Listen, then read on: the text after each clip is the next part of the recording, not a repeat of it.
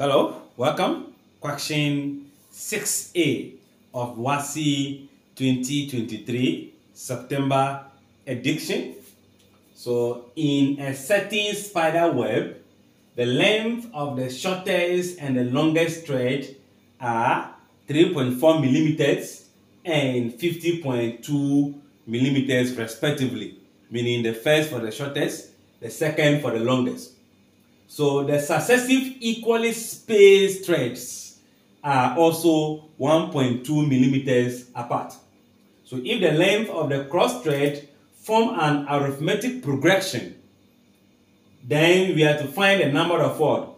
Cross thread, the thread that crosses the web of longest and the shortest. Alright, so if we are taking this as an AP, knowing the shortest, meaning the beginning, is going to be 3.4.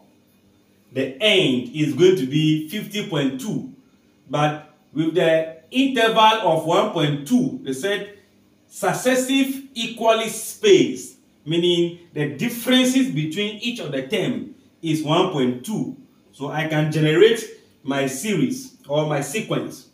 So adding 1.2 to this will give you 4.6. The next could be 5.8. The next could be 7.0. Then we have 50.2. So this is our series or our sequence we can have. From here, we can say that our first term will be 3.4. The common difference will be 1.2, and the last term, which is the same as this, will be equals to 50.2. Remembering the formula, UN equals to A plus N minus 1 times D. So by substitution, this is the last number. So 50.2 is equals to A, which will be 3.4. Then we have n minus 1, 1.2. What are we looking for? We are looking for n, the number of threads in between. So let's expand. 50.2, 3 point. This is addition, so we expand here.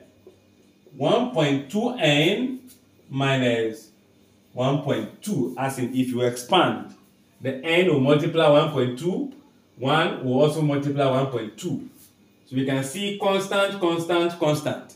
We can group them together. So before that, I can have 50.2 equals to this minus this will be 2.2 plus 1.2n. We can now do our subtraction. 50.2 minus 2.2 equals to 1.2n. What are we going to get from here? I believe this will be 0. So this will be 48. So 48.0 equals 1.2n. Now let's divide by the coefficient 1.2, 1.2. And that will give rise to our n to be equals to, this is going to be, what do you call it? Multiplying by 10 will give you 480 and 12. 12 will go here 4 times. So we are going to have 40. Meaning what you are looking for is 40 cross threads that are in between the longest and the shortest side. Question B of the same question. So at noon, a cargo plane leaves a town, that is the Moi airport, and heads towards another town, Kusumu, which is 500 kilometers away at a very top speed of 180 kilometers per hour. That is the first statement.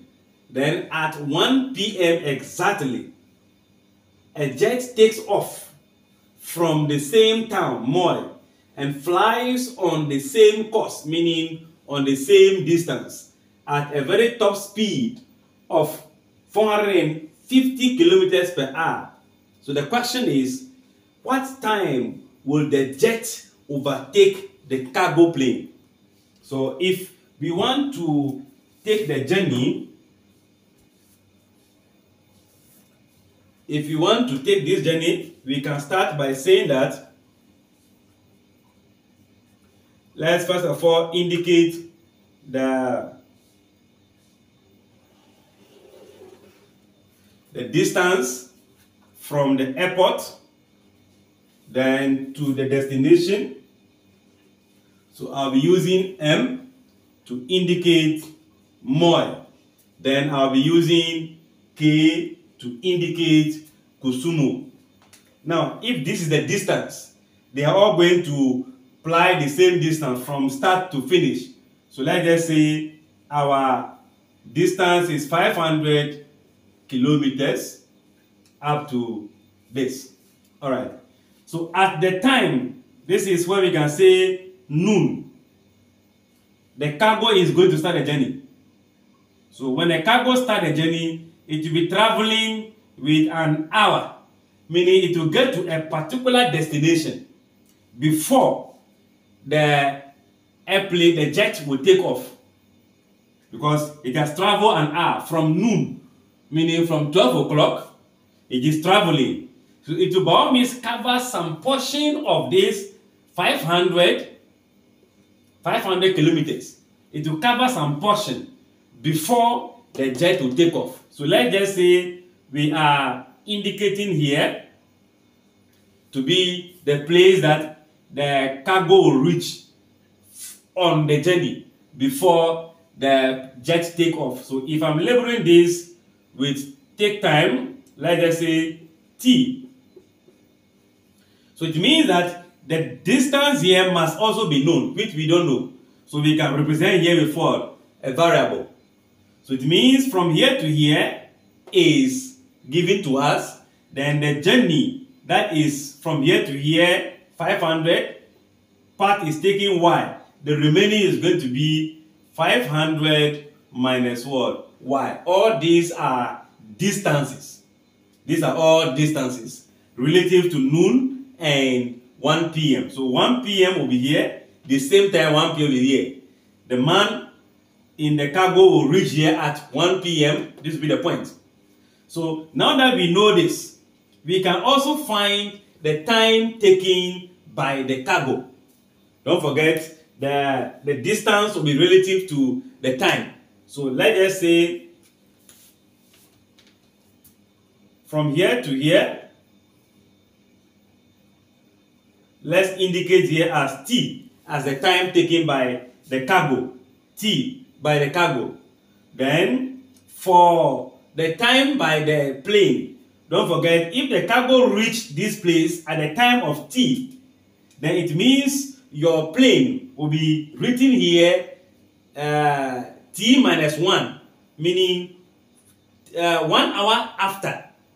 So if here is 5 hours, from here to here 5 hours, then it means this plane will be taking only what? 4 hours. So how do we do that? Let's just say we know speed. Let me start from here.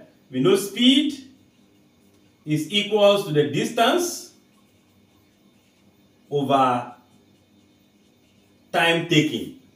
So the speed of the two journeys are known. From start to finish, we know. The distance is also known. It is the time we are interested in. So we can make the time the subject. When the time goes, it will become the time equals to the distance travel over the speed. So let's start by the cargo, right? The cargo's time that it will take to reach here. The time it will take to reach at this particular place. So that is going to be T here equals to the distance covered before. The time is T. The distance covered here is going to be Y divided by the speed that the car is traveling. The car is traveling at the speed of 180. So in this case, if you are looking for this, this is what I'm going to get. If you want to find the unknown variable, which is the distance covered before, we can also equate that. All right. So time taken by the jet to reach the point T is going to be T minus 1. As I said earlier on, the cargo is taking a time of 5 hours. Then it means that the jet will be taking 4 hours to get to this place. So that will also mean the distance covered will still be y, the time, the speed, which is going to be 450. So let's just say this is our first equation, the second equation. So we are having two simultaneous equations. So what I can do is that I can make y the subject here and make y the subject here, so that I equate the two since they are the same y. So I can say that from equation 1 here, if you cross multiply, y will be equals to 180 times what? T. Then also from equation 2, if you cross multiply, y will be equals to 450 into bracket t minus 1. So now I can say that y in this place, y in this place, that could be the same thing. So if the left are the same, the right will also be the same. So I can equate the 180t to be equals to 450t minus 1, since y is the same thing. Alright, so what do? We try to expand the second bracket.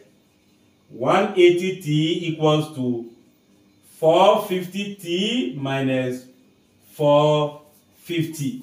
I'm seeing the like terms. T. Let this t go and bring the 450 as positive. Negative crossing the equal sign become positive. We maintain the 450t. Then we bring the positive 180 to become negative 180t. So you can see in this case, we can easily subtract this, then divide by that answer, which will be the coefficient. So from here, what do we get? 480 equals to, I think it's 450. Yeah.